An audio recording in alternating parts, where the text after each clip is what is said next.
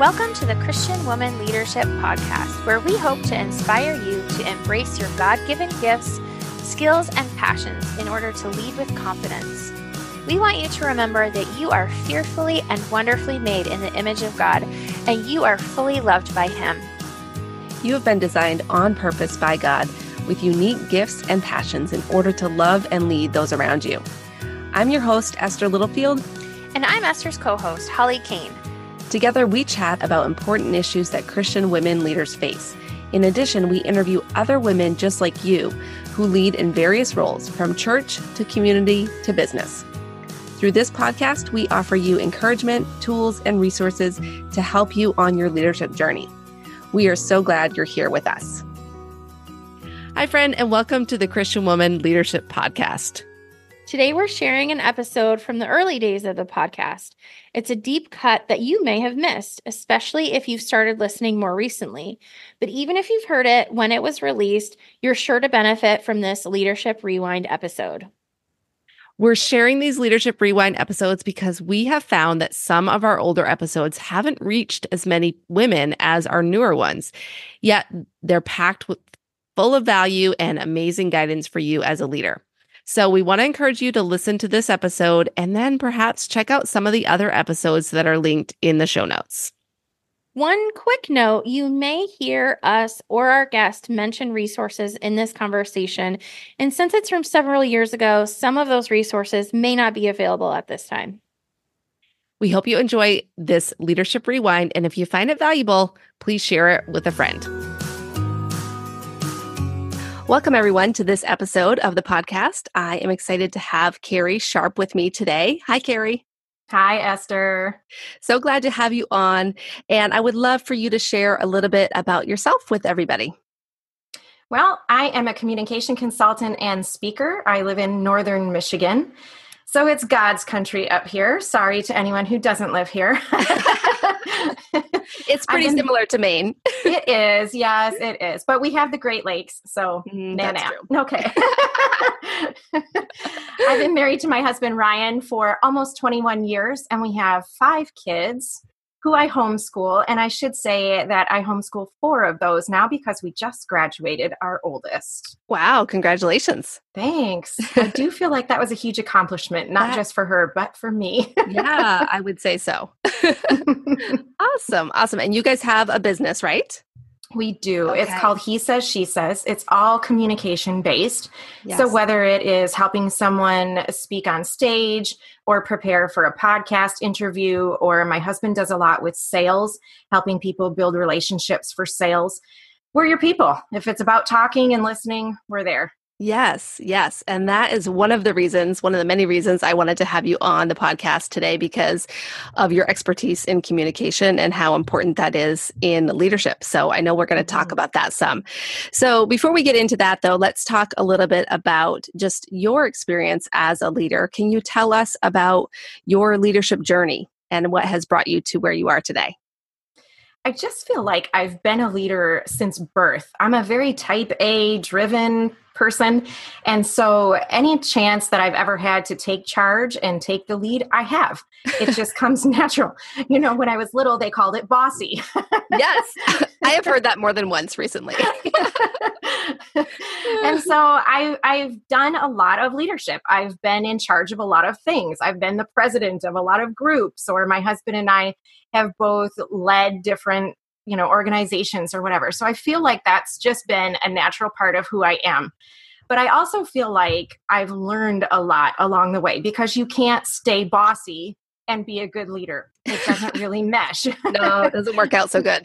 People don't like to be led by bossiness. Yeah. So I've had to read a lot of books and learn a lot of different skills along the way, people skills primarily, and communication skills. Right. So I think when it really came to the forefront was when our 3rd child was born, and that is our son, Maverick.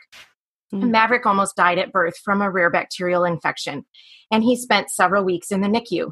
And so we were away from our 2 other children, and we had to work together as a team. Ryan and I did, and we had to communicate with each other and with my parents at home who were taking care of our kids, and with all of the medical staff and professionals. And we just learned through that you have to be able to speak effectively and listen effectively and lead. I mean, here we were advocates for this tiny person who can't speak for himself, and we had to learn to lead through that. Right. So leading our family has been just as important as leading in all other aspects of our life. Yeah, I love that. And it's so important to see your family and the people that are in your direct influence as the first line of leadership, right? Mm-hmm. So, yeah. Can you tell us a little bit about some of the lessons that you've learned in terms of, you mentioned like all of these different experiences that you've had in leading different things. Are there any particular lessons that have come out for you from that experience or from other leadership experiences that you've had? Aside from the fact that I can't be bossy all the time, I've learned that I need to not judge other people. You can't lead those people you are condemning. And so I've had to become a very good listener and learn to find out why people are believing the way that they are and why they're thinking the way they are and why they're tending to do the things that they're doing. And once you really take the time to listen and understand other people, it's a lot easier to lead them and love them, honestly. Yeah. And it's been a lot of learning on my part, because I think the tendency is to just judge. They don't do something the same way I do, or they don't think the same way I think. And it's easy to judge in those situations. Yeah. And really what you're talking about is the fact that we are all wired so differently, right? Mm-hmm. We all have these unique gifts that we bring to the table. And sometimes those gifts can, they can be so different that we don't always get along with people we're leading alongside or people that we are leading. Mm-hmm. So I'm curious to know, what are some of the things that you have done, or any particular tools or resources that you have found to understand yourself better so that you can be a more effective leader? Well, first of all, I studied political science and psychology in college. And a lot of it I learned there. Yeah. Because people's circumstances and situations and backgrounds are key, in addition to their natural gifts. And you have to understand those things before you can learn why they tick the way they tick and where they're coming from. Yeah. But I also really like this book called Personality Plus. It's by Florence Littauer. That book is the one that really revolutionized my marriage. It helped me understand my husband, Ryan. It helped me understand all my children. It helps us relate better and kind of play on each other's strengths, but also fill in each other's weaknesses. Right. And that's also very important to us. Yeah. Yeah, that's awesome. So in terms of your own gifts and strengths, what are some of those? It'd be a lot easier to tell you the weaknesses. Like the Why bossiness. do we always struggle to talk about our strengths? Right. Well, I think my main strength has just always been communicating. I just always have been a good communicator. And I strive to do better all the time. I think that's a strength. Yeah. So I've used those in combination with each other to reach where I'm at now. Communicating is important to me, and it's always been something I've naturally been good at, because I can kind of see where the loopholes are in what people are saying. That my children do not appreciate this gift, but it's good for me. Yes. What a great skill to have as a parent. I can kind of understand where people are leaving things out and maybe why, and seeing deep down into why they're saying what they're saying and understanding really where they're coming from, so that we can draw those things out and do better with those. Right.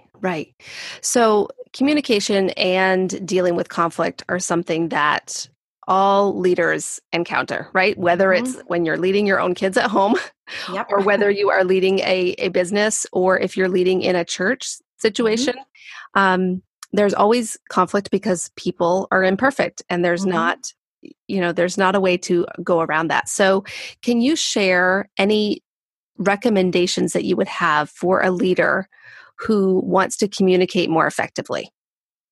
Yeah, conflict is inevitable. It just will always be there. It shows up at the daily breakfast table, right? What cereal are we eating for breakfast? Right. Conflict number one of the day. Yeah. It will always be there. The point is to learn to manage it effectively and not burn bridges while doing so. First things first, you have to learn what conflict needs to be addressed and what conflict needs to be overlooked. Some things we just need to dish out the grace and move on. It's as simple as that. Yeah. Other things we need to ask ourselves, is this the hill I'm willing to die on? Is this battle important enough for me to get involved? And if it is, first we need to pray through it.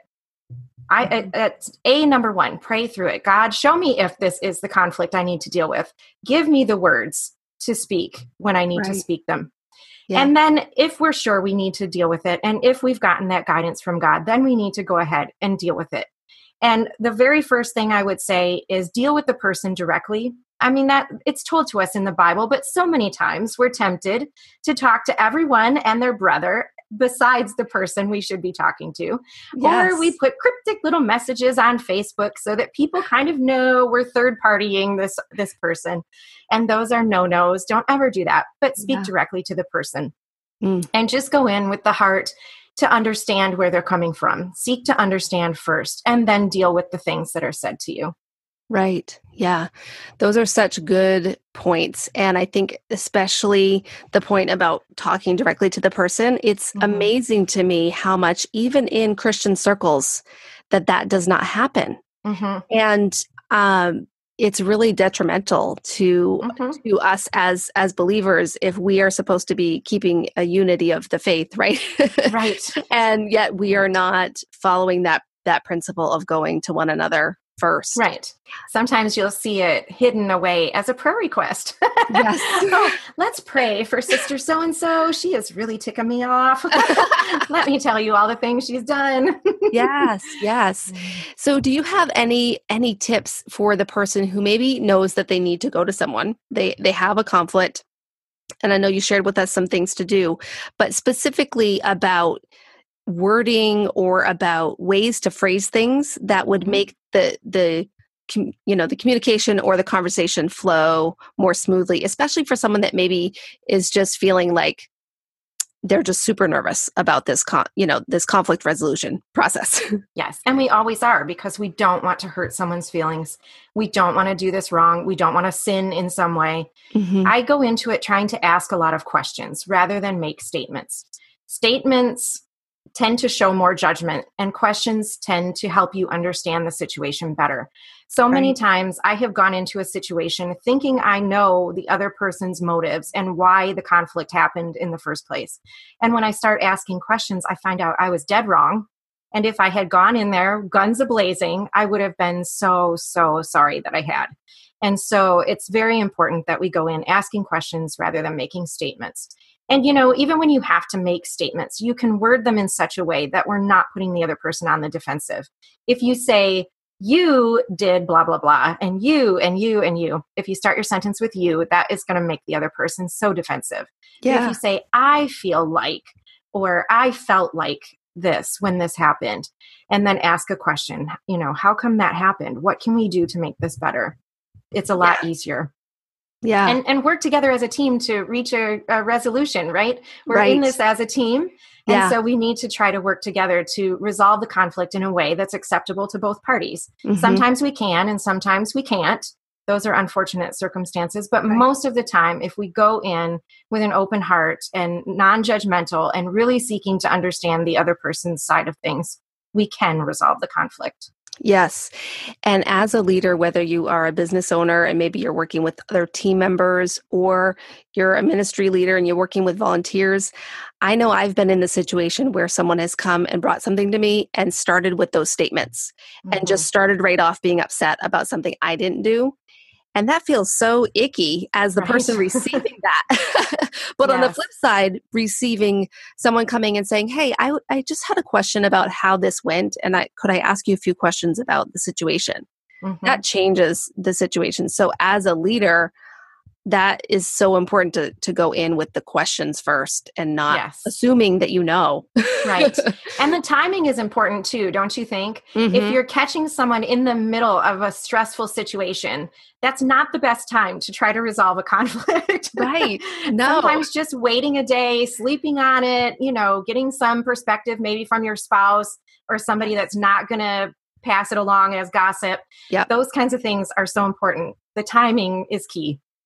Timing is everything, they say, and it's true. It is. Yes.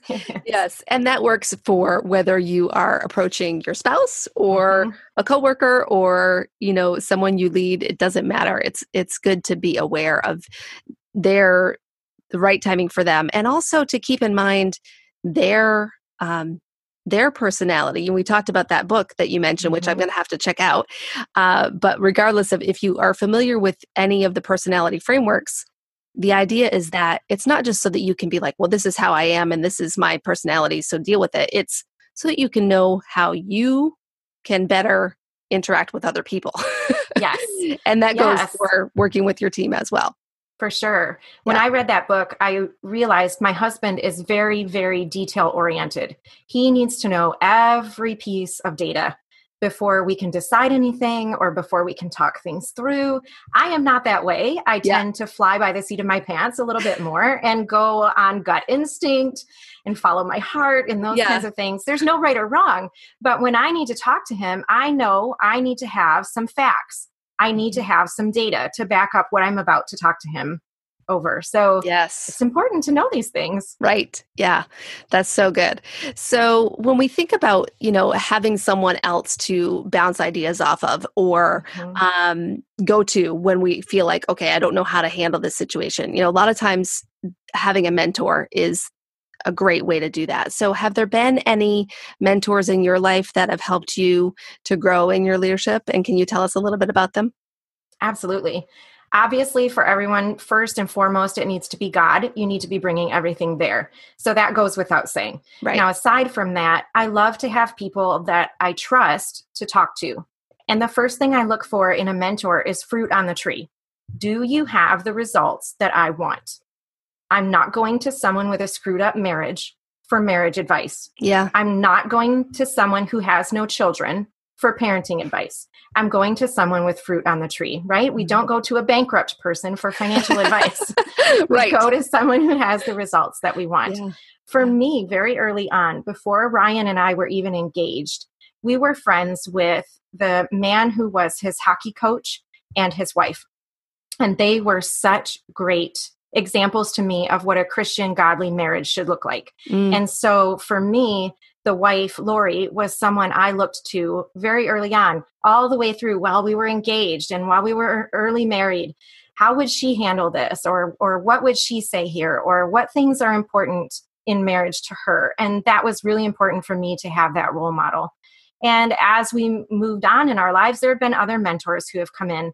My husband was discipled by a man named Clyde when we were married, probably 2 or 3 years. And that was one-on-one discipleship for every week for I don't know, 2-3 years. Right. And that was so important to both him and to me because we learned so much about our faith so early in our marriage. And I think that set up such a great foundation for where we are now. Yeah. Yeah. And I love that you've had that for your marriage and individually, having those people that you can go to is invaluable. And it also helps us to not get too full of ourselves. For sure. Because we can. Yeah, right. Well, when you're a driven person like yourself and like many of our listeners, you are a go-getter, you get stuff done, you manage multiple responsibilities. Sometimes we can start to think, well, I've got this figured out, Yes. And so to have that person who will kind of come back and be like, well, okay, here's where maybe we need to work a little bit more on something. Yes. It's important. Yes, that's called humility. And that's something I've had to learn a lot over the years because I tend to steamroll over people, or at least I did earlier before I've read all these hundreds of books. Yeah, right. But that's my tendency. I can steamroll over anybody so easily. I have to be really, really cognizant of that. Yeah, right. It's a valuable thing to learn for sure. So a lot of us, I mentioned this just a minute ago, but you have, multiple responsibilities. You're doing a lot of different things. You're homeschooling, you've got 5 kids, you're running a business. So can you tell us a little bit about how you kind of manage juggling all those responsibilities? It's different now than it was years ago. I have learned so much. I've learned I have to say no to a whole lot of things in order to say yes to the things that are most important at this stage in my life. So I'm not nearly as active in outside groups and organizations as I used to be. Right. It's by necessity, Esther. I would go crazy. I would lose my ever-loving mind. And our whole life would suffer because of it. Yeah. So we've had to get good at making decisions about what we're going to be involved in. That, I think, is number one there. Mm-hmm. Yeah. Yeah. And saying no to things when you are someone who likes to get stuff done can be hard, right? It really can. It really, really can. Yeah. Yeah. But, other than that, it's time management. And I've had to learn that skill because it doesn't come naturally to me. I've had to read a lot of books and had a lot of help on that. Yeah. But there's no way I could survive otherwise. You cannot manage working from home and homeschooling kids and taking care of a family and a household and a husband and all the things that we do as moms and wives and women without good time management. Right, right. So would you be willing to share just kind of an example, a typical day in the life of Carrie? Because I think a lot of women like to know how, like literally how you do it. Even though it's not a formula, it's not the same for everybody, but I'd love to hear what your day looks like. So the perfect day, and I'm just going to say that because clearly not every day goes according to plan. Right. And there are days that we're doing other things, but a perfect day would start at 5 a.m. and I would do work until 8 or 9. And then at that point we would start schoolwork. And we would do schoolwork, or at least I'd be available to the kids as they need help with schoolwork until noon. And then we would have lunch. And then in the afternoon, I do my work and take my appointments that require me to be in front of the computer, uninterrupted, hopefully, until dinner time. And during those hours, our kids can be doing things that don't require me. They can be doing their reading. They can be doing workbooks. They can be doing all of that stuff. And we have a couple of kids now who have jobs and who drive. And so that's more in the afternoon. And then, of course, dinner. And then in the evening, we do family things, or maybe I'll get another hour or 2 of work, depending on what's going on. Okay. Awesome. Weekends primarily off. Right. Primarily. Okay. But workaholics still try to squeeze a little in, don't we? Right. Are there any boundaries or routines that you have in place to manage that, to help yourself, not go overboard on the work? Or do you kind of just go with the flow and what feels right at the moment? Kind of both. I mean, we try to follow that daily schedule, so that helps with the structure of things. Right. But things get interrupted, or plans change, or the kids suddenly need a ride somewhere and it's in the middle of when I'm supposed to be doing something. We have to work those things out. But I really like the structure. In fact, right now it's summer and there's not as much structure, and I'm starting to crave the structure. I wish we had a little bit more right now. Right. Okay, so you do take the summer off from the homeschooling stuff, because I know some people do it like year round, and God bless those people. I am not one. My brain shuts down at the end of May, and that is just the end. Okay, awesome. Okay, so I know a lot of times we as leaders have a message that we want to share with the world. And could you tell us a little bit about a message, if you have a message that you feel is yours to share with the world, and kind of how you go about doing that? Yeah, there's a lot of those. And it usually depends on what I'm working on with clients at the time. Okay. Yeah. Right now, I'm finding myself saying a lot that motivation is an inside job. And it requires constant input because it ends tomorrow, right? Like it's short-lived. I'm motivated today. I will not be motivated tomorrow. Right. And so I have to look to self-discipline. And this is something I've been talking about with clients a lot. It's the self-discipline to get what needs to be done, regardless of whether you feel like it. Yeah.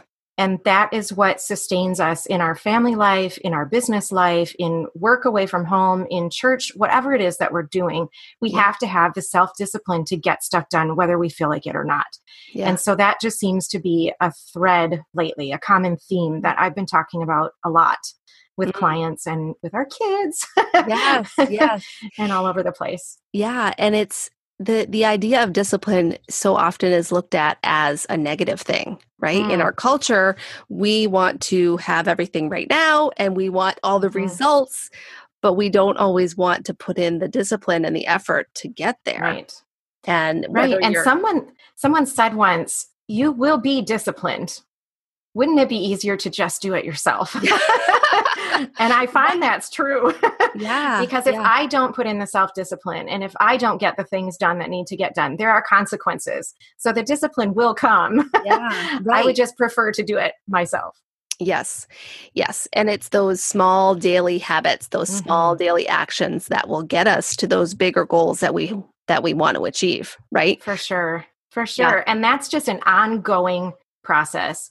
I will never have this perfect. I feel like I just never will. I'll have one day where I feel like, oh my gosh, I was so productive today and I was so self-disciplined and everything just went according to, my plan and the way that it should all happen. And then the next day is just a huge disaster. And I think, oh goodness, I wish every day was like that one day. Yeah. So it's always just learning what would be a better way of doing things or what would be more strategic or smarter for this thing that I'm working on. Right. Yeah. Yeah. I love it. And I feel the same way. I love structure and routine, but I'm not great at developing habits. So that's one of the things that I'm focusing on right now is just like, okay, what are these small things that I need to do? And not trying to do 7 new habits in 1 week. Like that's not going to work. Right. Right. Yes. And maintaining the fun in all of that. Yeah. And maintaining some sort of spontaneity so that it doesn't seem like drudgery. Yes. Right. So there's a new self-discipline that I'm working on myself, which is like you, I'm trying to get up earlier. Like today I got up at 5, which if you would have told me 5 years ago that I was going to get up at 5 one day, I would have laughed in your face because I am a night owl. I don't like getting up. I like my sleep. Yeah. But I am motivated by the idea of getting done work a lot earlier in the day. Yes. And therefore having time to play or do whatever I feel like. And so it's like creating that reward that you get to look forward to for the discipline that you're putting in right now. Yeah. And it's so important. And you just hit the nail on the head because you're giving yourself a reward for achieving that goal of doing that. So it's key. Yes, for sure. Okay. So we talked a little bit about having a message to share. And I know one of the things that you are an expert in is public speaking, and you help people learn about public speaking and become better public speakers. So I think that a lot of our listeners probably have some goals of public speaking or want to become better public speakers. So where would somebody start if they have no public speaking experience and they want to become a public speaker or they want to just get better or more confident speaking in public? Can you share any tips or resources that might help them? Absolutely. It's all about connecting, Esther. Any type of public speaking all boils down to connecting. It's making that connection with your audience. You want to be relevant, you want to be memorable, and you want to help them achieve something that they're setting out to achieve. So you have to figure out how to connect. One way is through stories. It's so important that you share a little bit of yourself, no matter what type of speaking you're doing. So whether you're standing on stage or being interviewed on a podcast or leading a group at church or teaching a Bible study, whatever it might be, you need to be able to share a little bit about your story. And we all think, oh, I have nothing anybody would want to hear about, but that's so not true. Right. Because people sitting in the audience can relate to whatever it is that you're sharing. If you have overcome some challenge or gotten through some struggle or had a hard time and learned how to do better with it, people need to hear that. They need to know that. It's so easy to get started with public speaking because these days everyone has a phone. You can put it on a tripod and videotape yourself so you can practice until the cows come home and then watch it back. We are our own worst critics. Yes. You will see what needs to be tweaked. I mean, you can hire somebody, but start with videotaping yourself. It's so, so simple, and you'll learn so much just by watching. Yeah. Yeah. And I would just add to that, it's just doing it. Like I was so shy and scared to death to speak in public when I was younger. And just over the years, having just been forced to in some situations, but then also choosing to be in leadership roles where obviously if you're in a leadership role, you're speaking to a group of people, whether it's 5 people or, 2,500. And the more I've done it, the more comfortable I've become. Yep. So, yes. So the important thing is to remember God gives us experiences and gives us skills and gives us expertise in order to share those things with other people, to help those other people. And you cannot do that from your couch. You just can't. You have to bring those things to other people. So on stage or on Facebook Live or in a video or whatever type of speaking you're doing, you have those experiences for a reason. So you need to share them. Yeah. And if you're nervous, you just need to change your mindset. Your body responds the same way to anxiety as it does to excitement. So you just need to keep telling yourself, I am so excited. I am so excited to bring this message to these people who are here to listen.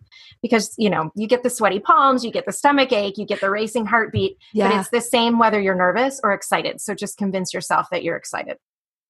That is a great hack. A great public speaking hack.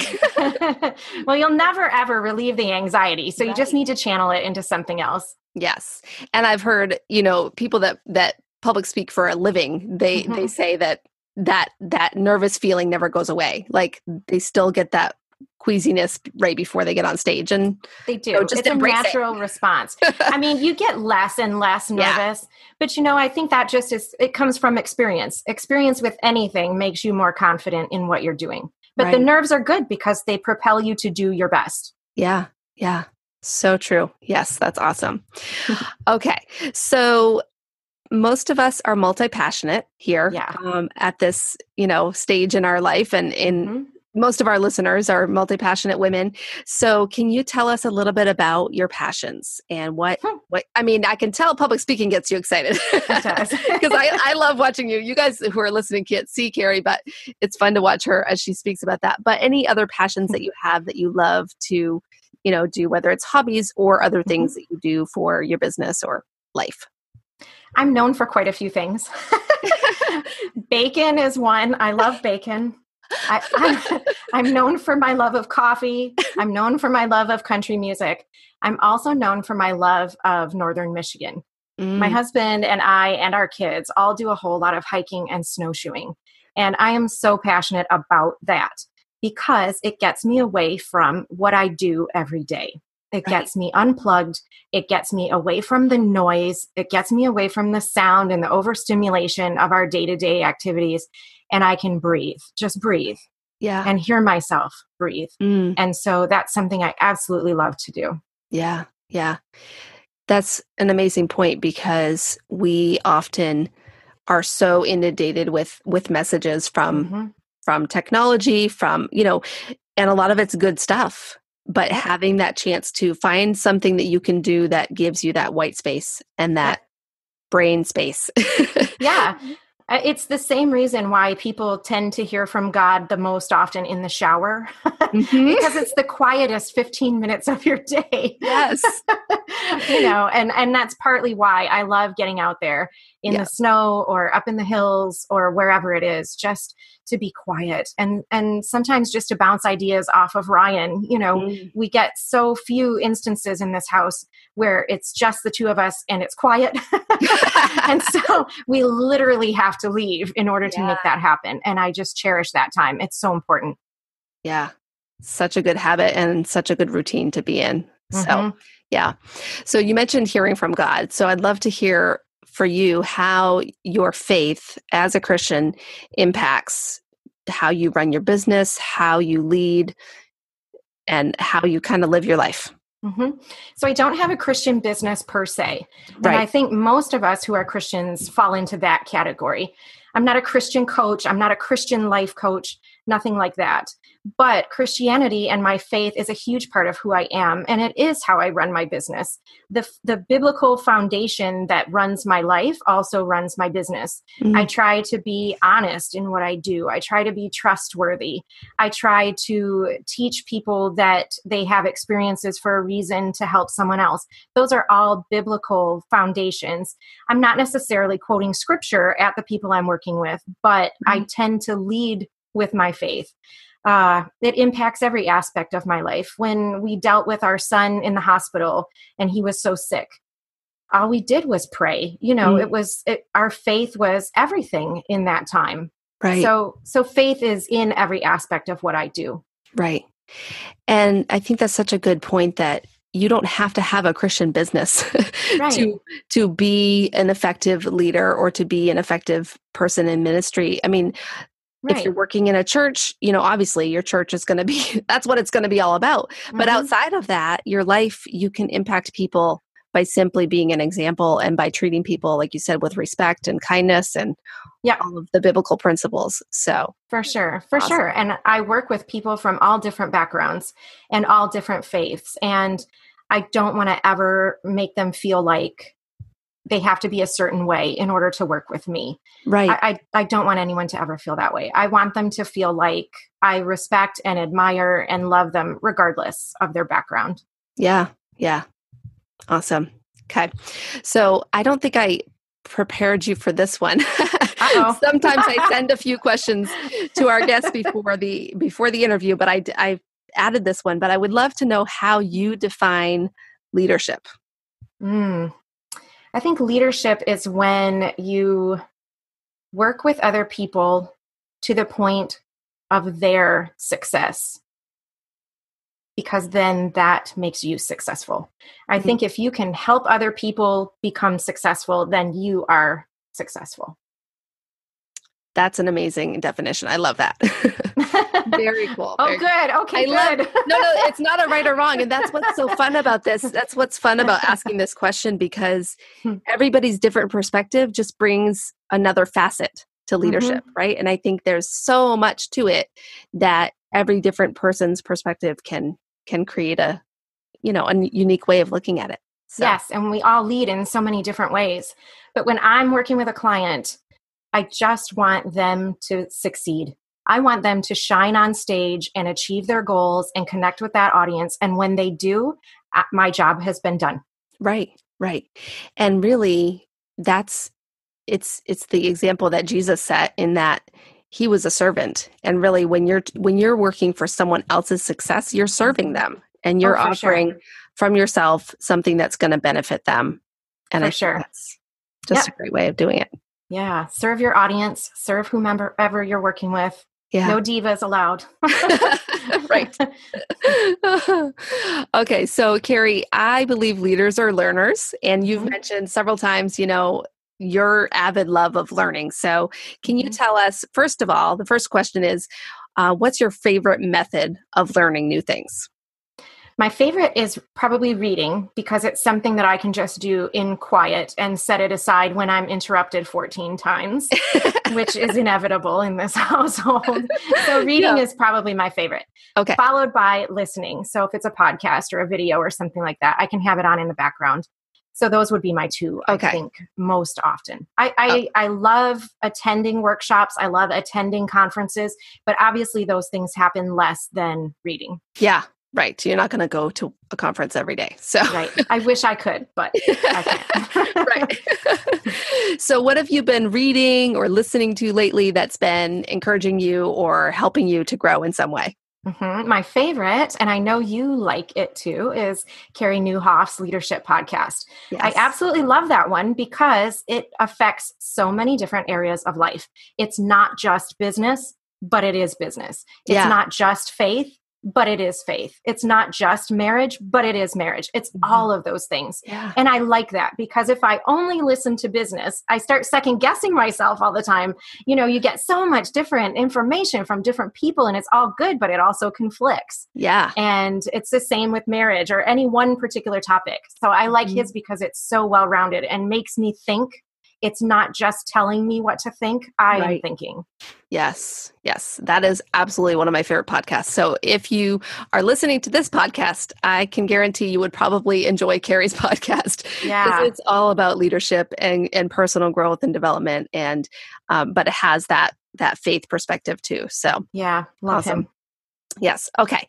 So Carrie, as we get ready to wrap up, is there anything that we did not cover that you would like to share, or just any closing thoughts that you might have that you want to share with our listeners? Yeah, I think what I hear the most from people is how hard they are on themselves, whether it's in parenting or leadership or in their marriage or in their business. They're just so hard on themselves. Everything doesn't go according to plan, and it isn't perfect. And we want it to be so badly. Yes. But we can't internalize that and think that that determines our value or our worth. Just because things don't go well doesn't mean that you aren't doing the right thing or that you aren't making a difference somewhere. It's so important that you not be hard on yourself. Yeah. Yeah. And part of that is knowing that your identity and who you are is not connected to what you do. For sure. Right. And being able to just rest in how God has made you. And, yes. And then whatever you do is hopefully it's going to honor him and help some people and help yourself. But yes. But that if you have failure, that doesn't mean you've completely lost everything. So that's right. And keep the blinders on. Focus just on him and what he wants for you, and not compare yourself to all those things that you see going on around you. Right. Right. Yes. All right. So Carrie, tell us where our audience can connect with you if they want to know more about all the stuff we talked about: communication, conflict resolution, public speaking. Where can they find you? And if you have something you want to offer to our audience, you can share that as well. Mm-hmm. Our business is called He Says, She Says. It's online at www.ryancarriesharpe.com. We're also on all the social media channels under He Says, She Says.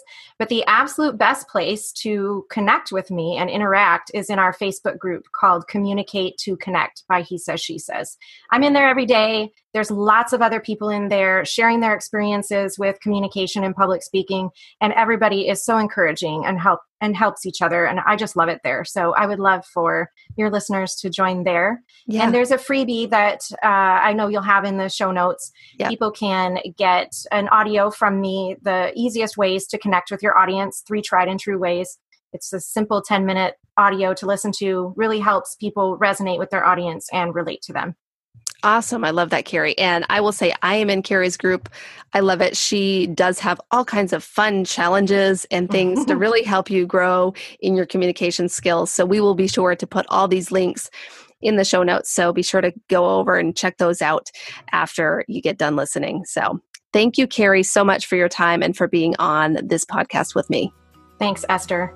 Thanks for joining us on the Christian Women Leadership Podcast.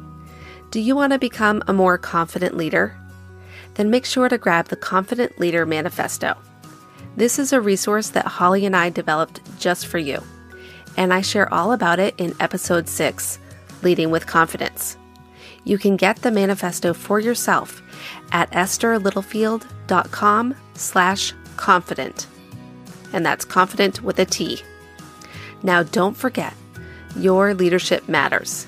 And it's time for you to embrace your gifts and lead with confidence.